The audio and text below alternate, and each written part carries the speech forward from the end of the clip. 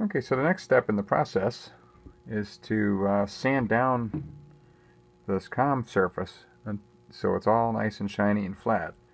So right now there's some waviness to it for sure, and there's also a pattern in that surface that's it's basically a PC board, so it's got kind of a hash pattern in it. You want to get rid of all that. You want this thing to be nice and shiny and flat.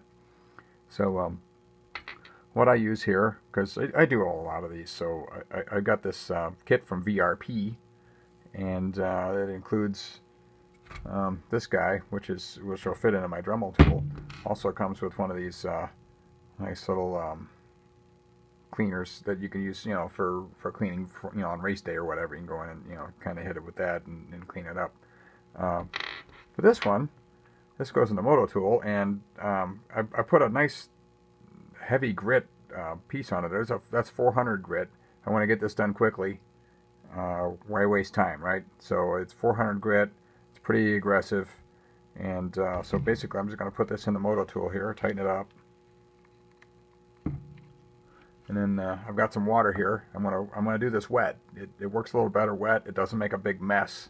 I mean, it's gonna be kind of a slurry on here and kind of a gross thing, but at least it doesn't shoot dust and crud all over the room. And I think the sandpaper lasts a little longer this way. I can do several arms with one of these and get them nice and flat. So basically, I just kind of dunk this in the water. I got a little water on the tip, and just hold it on here. And I'll just hit a few times. The switch is going bad on my Moto tool. That one's a nice quick one. So when you're done, you see all that kind of slurry on there. I'm just going to wipe that off with a rag. Look at that. This was a quick one. Sometimes it takes another, you got to put a little more water on it, do a little more. It might take up to a minute to get them down. You can't take more than like a thou off or so, because this copper coating is only about 2 thou thick. So you gotta get it pretty close to flat to start.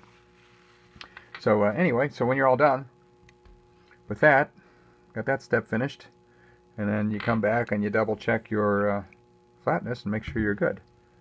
So I'll put this dude back in the Scale Engineering TGT1 comm checker and run it around.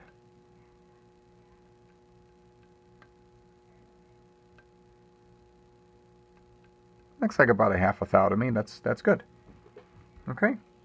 And then usually I'll check the ohms too, just to make sure I haven't busted anything in the meantime. So anyway, that's it for this step.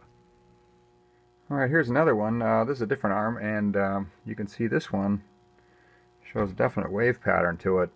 So I've been sanding this for about 10 seconds, maybe total time.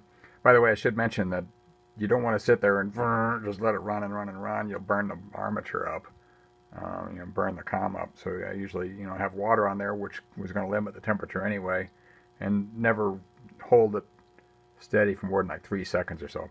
Anyway, you can see where it's touched all the way around here, kind of like a U shape, but it isn't touched here on the inside, and there's a gap here. So this is kind of the other end of the spectrum. This one's pretty crummy. So it's going to take a little time to sand it down. Hopefully I can get it all done without burning all the way through the comm anywhere. So off we go here. Put a little more water on that with my finger. And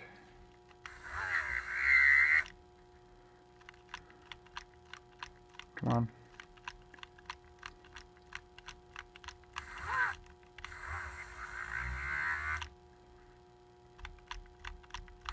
Well, that switch is really getting bad. Okay, so with more time, I'm getting pretty close. Now you can see there's a couple of spots here that still aren't quite through, or they're still dull. So here, a little spot over here. So with a little bit more work, if the switch will cooperate with me on my Dremel.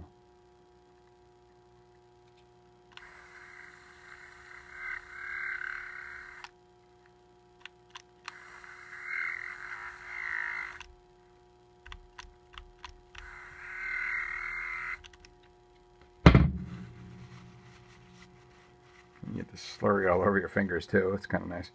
So it's just about there. I think I'll cut the video here, but there's just a little bit of a dead spot right there, and just tiny bit out here, and maybe a little right there in the middle. So it's pretty much done. Another 5 seconds will clean this dude right up. But anyway, that's just another example of kind of the other end of the spectrum. The first one was so easy. It came right in, and this one was pretty wavy to start with, so it's a little more work.